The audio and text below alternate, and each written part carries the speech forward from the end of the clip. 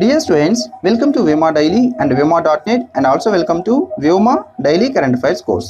ఈ క్లాస్లో మనం ఫిబ్రవరి 1వ తేదీకి సంబంధించిన కరెంట్ అఫైర్స్ గురించి డిస్కస్ చేసుకుందాం. సో ఈ రోజు కరెంట్ అఫైర్స్ చూసినట్లయితే మొట్టమొదటిది 2019 బడ్జెట్లో ఆదాయపు పన్ను యొక్క పరిమితిని పెంచడం జరిగింది. 2019 బడ్జెట్ని ప్రస్తుతం ఆర్థిక శాఖ తాత్కాలిక మంత్రి అయిన పీయూష్ గోయల్ ఈ ఫిబ్రవరి 1వ తేదీన లోక్సభలో ప్రవేశపెట్టడం జరిగింది. సో ఈ 2019 ఈ బడ్జెట్లో ఆదాయపు పన్ను యొక్క పరిమితిని పెంచడం జరిగింది. ఆదాయపు పన్ను పరిమితిని 5 లక్షల రూపాయలకి కేంద్రం పెంచింది. అంటే ఇకపైన మన భారతదేశంలో 5 లక్షలకి మించి ఎవరైతే ఆదాయం కలిగి ఉంటారో వారు మాత్రమే ఈ ఆదాయపు పన్నుని కట్టవలసి ఉంటుంది. పొదుపు పెట్టుబడులతో కలుపుకొని చూసినట్లయితే 6.5 లక్షలకి వరకు ఈ పన్ను మినహాయింపు కేంద్రం ఇవ్వడం జరిగింది. స్టాండర్డ్ డిడక్షన్ పరిమితి 40,000 రూపాయల నుంచి 50,000 రూపాయలకి పెంచడం జరిగింది. అలాగే పోస్టలు బ్యాంకు డిపాజిట్ల పైన కూడా ఈ టీడీఎస్ పరిమితిని పెంచుతూ కేంద్రం ఈ బడ్జెట్లో నిర్ణయం తీసుకోవడం జరిగింది.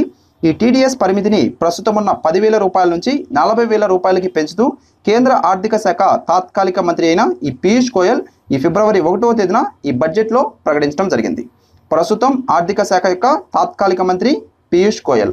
2019 బడ్జెట్ని ప్రవేశపెట్టింది ఎవరు? కేంద్ర ఆర్థిక శాఖ తాత్కాలిక మంత్రి అయిన పీయూష్ గోయల్ ఫిబ్రవరి 1, 2019న ఈ బడ్జెట్ని లోక్సభలో ప్రవేశపెట్టడం జరిగింది. ఇది మనకి చాలా ఇంపార్టెంట్. అలాగే ఆదాయపు పన్ను పరిమితిని కూడా 5 లక్షలకి కేంద్రం పెంచడం జరిగింది. ప్రధానమంత్రి కిసాన్ సమ్మాన్ నిధి ద్వారా పేద రైతులకి సంవత్సరానికి 6,000 రూపాయలు ఇవ్వనున్నట్టుగా ఈ 2019 బడ్జెట్లో ప్రకటించడం జరిగింది. ప్రధానమంత్రి కిసాన్ సమ్మాన్ నిధి ఈ పథకం ద్వారా మన భారతదేశంలో ఉన్న పేద రైతులు ఎవరైతే ఉంటారో వీరికి సంవత్సరానికి 6,000 రూపాయలు ఈ వ్యవసాయ పెట్టుబడి కోసంగా ఈ కేంద్రం ఇవ్వనున్నట్టుగా ఈ 2019 బడ్జెట్లో ప్రకటించడం జరిగింది. సో 5 ఎకరాల లోపు భూమి కలిగి ఉన్నవారు ఎవరైతే ఉంటారో మన భారతదేశంలో ఆ రైతులకి సంవత్సరానికి 3 వాయిదాల్లో మొత్తం 6,000 రూపాయలు డైరెక్ట్గా వాళ్ళ అకౌంట్లోకి వేస్తామని చెప్పేసి ఈ బడ్జెట్లో ఈ కేంద్ర ప్రభుత్వం తెలపడం జరిగింది. సో ఈ పథకంతో మొత్తం మన భారతదేశంలో 12 కోట్ల మంది రైతులకి ప్రయోజనం కలుగుతుంది. సో దీంతో ఈ ప్రభుత్వ ఖజానా పైన మనం చూసినట్లయితే 75,000 కోట్ల రూపాయలు అదనపు భారం పడుతుందని చెప్పేసి ఈ కేంద్రం అంచనా వేయడం జరిగింది. సో ఈ పథకం ప్రకారంగా మనం చూసినట్లయితే మన భారతదేశంలో ఎన్ని ఎకరాల లోపు భూమి ఉన్న రైతులకి ఈ 6,000 రూపాయలు వాళ్ళ అకౌంట్లో డైరెక్ట్గా వేస్తారు. 5 ఎకరాల లోపు ఎంత మనీని 6,000 రూపాయల మనీని వేస్తారు. సో ఎన్ని వాయిదాలు వేస్తారు? 3 వాయిదాల్లో వేస్తారు. 2017-18 ఆర్థిక సంవత్సరంలో భారతదేశం యొక్క వృద్ధి రేటు 7.2% అని చెప్పేసి కేంద్ర గణక కార్యాలయం దీన్ని ఇటీవల సవరించడం జరిగింది. సో ఇంతకుముందు మనం చూసినట్లయితే 6.7% వృద్ధిని అంచనా వేయడం జరిగింది. సో దాన్ని ఇప్పుడు తాజాగా 7.2%కి ఈ కేంద్ర గణక కార్యాలయం పెంచడం జరిగింది.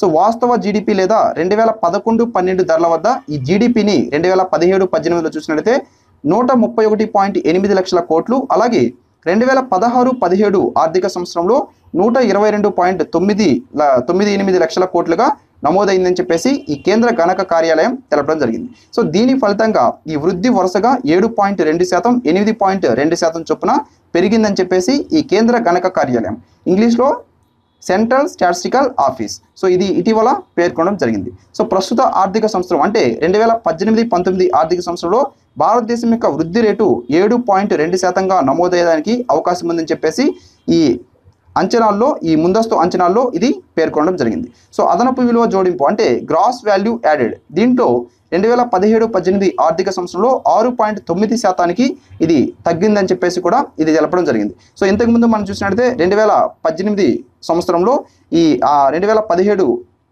ఇంతకుముందు ఆర్థిక సంవత్సరం ఏదైతే ఉందో 2016-17 ఆర్థిక సంవత్సరంలో 7.9%గా ఈ అదనపు విలువ జోడింపుని ఈ కేంద్ర గణక కార్యాలయం పేర్కొనడం జరిగింది. సో దాన్ని ఇప్పుడు 2017-18లో 6.9%కి తగ్గిందని కూడా ఈ సెంట్రల్ స్టాటిస్టికల్ ఆఫీస్ ఇటీవల పేర్కొనడం జరిగింది.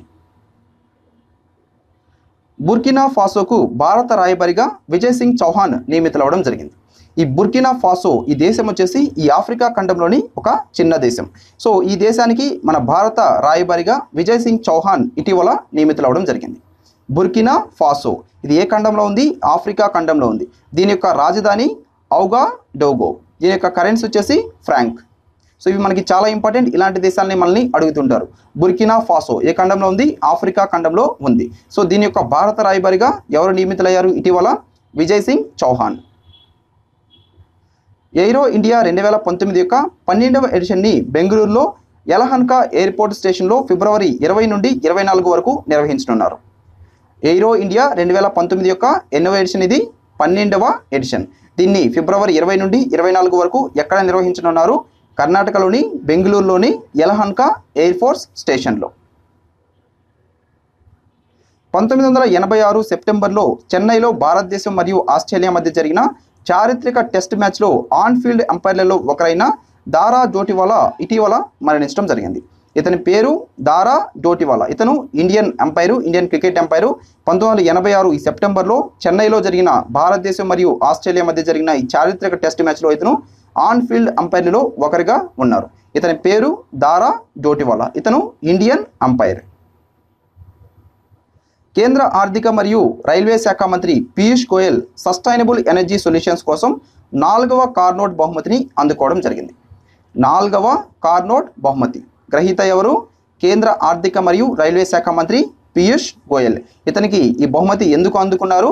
సస్టైనబుల్ ఎనర్జీ సొల్యూషన్స్ కోసంగా ఇతనికి ఈ బహుమతిని అందించడం జరిగింది. మానవ అంతరిక్షయాన కేంద్రాన్ని కర్ణాటకలోని బెంగళూరులో ప్రారంభించిన ఇస్రో. మానవ అంతరిక్షయాన కేంద్రాన్ని భారత అంతరిక్ష పరిశోధన సంస్థ ఎక్కడ ప్రారంభించింది? కర్ణాటకలోని బెంగళూరులో ప్రారంభించడం జరిగింది. Human space flight centre. So దీన్ని ఏర్పాటు చేసింది భారత అంతరిక్ష పరిశోధన సంస్థ ఇస్రో. దీన్ని ఏర్పాటు చేయడం జరిగింది. సో దీన్ని ప్రారంభించింది వచ్చేసి ఈ ఇస్రో యొక్క మాజీ చైర్మన్ అయిన డాక్టర్ కె కస్తూరి రంగన్ దీన్ని ప్రారంభించడం జరిగింది. అలాగే ఈ హ్యూమన్ స్పేస్ ఫ్లైట్ సెంటర్ యొక్క వ్యవస్థాపక డైరెక్టర్ వచ్చేసి ప్రస్తుతం doctor yes Unnikrishnan Nair. Human space flight centre యొక్క ప్రస్తుత వ్యవస్థాపక డైరెక్టర్ ఎవరు? Doctor yes Unnikrishnan Nair. చాలా ఇంపార్టెంట్. అలాగే గగన్యాన్ ప్రాజెక్ట్ యొక్క ప్రస్తుత డైరెక్టర్ ఆర్ హటన్.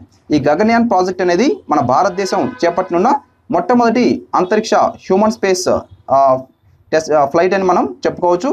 సో దీని ద్వారా ఈ గగన్యాన్ ద్వారా మన భారతదేశం నుంచి 3 మనుషుల్ని ఈ అంతరిక్షంలోకి పంపించాలని చెప్పేసి ఇస్రో ప్లాన్ చేయడం జరిగింది. సో దీన్ని 2021వ సంవత్సరంలో ఇస్రో అంతరిక్షంలోకి ప్రవేశపెట్టనుంది. సో దీనికోసంగా దీని పేరు ఏంటి? ఈ ప్రాజెక్ట్ పేరు గగన్యాన్ ప్రాజెక్ట్. ఈ గగన్యాన్ ప్రాజెక్ట్ డైరెక్టర్ ఎవరు? Are Hutton. సో దీనికోసంగా ఇప్పుడు హ్యూమన్ స్పేస్ ఫ్లైట్ సెంటర్ని ఈ కర్ణాటకలోని బెంగళూరులో భారత అంతరిక్ష పరిశోధన సంస్థ ఏర్పాటు చేయడం జరిగింది. నావల్ స్టాఫ్ యొక్క డిప్యూటీ చీఫ్గా వైస్ అడ్మిరల్ ఎంఎస్ పవర్ బాధ్యతలు స్వీకరించడం జరిగింది. నావల్ స్టాఫ్ యొక్క ప్రస్తుత డిప్యూటీ చీఫ్ ఎవరు? Vice admiral MS power. Naval staff చీఫ్గా vice admiral G Ashok Kumar బాధ్యతలు స్వీకరించడం జరిగింది. నావల్ స్టాఫ్ యొక్క ప్రస్తుత chief vice admiral G Ashok Kumar. Lieutenant general Rajiv Chopra NCC director జనరల్గా బాధ్యతలు చేపట్టడం జరిగింది. లెఫ్టినెంట్ జనరల్ అయిన రాజీవ్ చోప్రా ఎన్సీసీ యొక్క డైరెక్టర్ జనరల్గా ఇటీవల బాధ్యతలు చేపట్టారు. సో ఇవి ఈరోజు కరెంట్ అఫైర్స్. తప్పకుండా ఈ వీడియో మీకు నచ్చినట్లయితే లైక్ చేయండి. అలాగే ఈ వీడియో మీద మీ అభిప్రాయాన్ని ఈ వీడియో కింద కమెంట్ సెక్షన్లో మీరు తెలపచ్చు. అలాగే ఈ వీడియోని మీరు చూసిన తర్వాత మీ ఫ్రెండ్స్కి, మన తెలుగు ఆస్పిరెంట్స్కి ప్రతి ఒక్కరికి చేరే విధంగా మీ సోషల్ మీడియా సైట్స్లో ఫేస్బుక్లో కానీ, వాట్సాప్లో కానీ లేదా ఇతర సోషల్ మీడియా సైట్స్లో కానీ తప్పకుండా షేర్ చేయండి. అలాగే ఈ కరెంట్ అఫైర్స్ నోట్స్ మొత్తం కూడా మీకు పీడిఎఫ్ ఫార్మేట్లో ఫ్రీగా మేము ప్రొవైడ్ చేస్తున్నాం. సో దానికి సంబంధించిన లింక్ని కూడా మేము ఈ వీడియో కింద డిస్క్రిప్షన్లో ప్రొవైడ్ చేస్తున్నాం. సో ఆ లింక్కి క్లిక్ చేసి మీరు ఈ కరెంట్ అఫైర్స్ నోట్స్ కూడా ఫ్రీగా పీడిఎఫ్ ఫార్మేట్లో డౌన్లోడ్ చేసుకొని చదువుకోవచ్చు. అలాగే వ్యోమా కండక్ట్ చేస్తున్న ఆన్లైన్ ఎగ్జామ్స్ వీటన్నిటికి సంబంధించిన లింక్స్ని కూడా మేము ఈ వీడియో కింద డిస్క్రిప్షన్లో ప్రొవైడ్ చేస్తున్నాం. సో కావాలంటే మీరు ఆ ఆన్లైన్ ఎగ్జామ్స్ని కూడా రిజిస్టర్ అయ్యి వాటిని రాసుకోవచ్చు. Thank you friends.